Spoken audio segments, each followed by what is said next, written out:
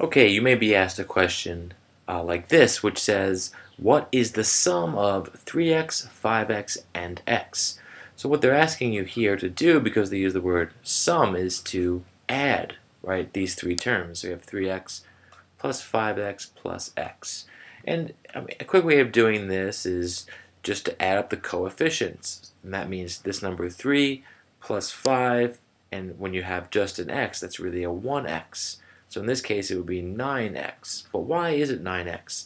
Well, you can think of 3 times x as x plus x, right? 3 times a number means that number added 3 times. 5x means a number added 5 times, right? 2, 3, 4, 5. That's 5x. 3, 4, 5, and then just 1x, or x.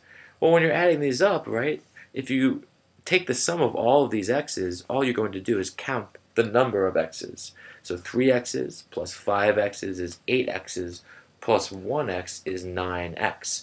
So that's a short way of doing it. You don't have to write all these x's out. You can just add the coefficients. Okay? Thanks.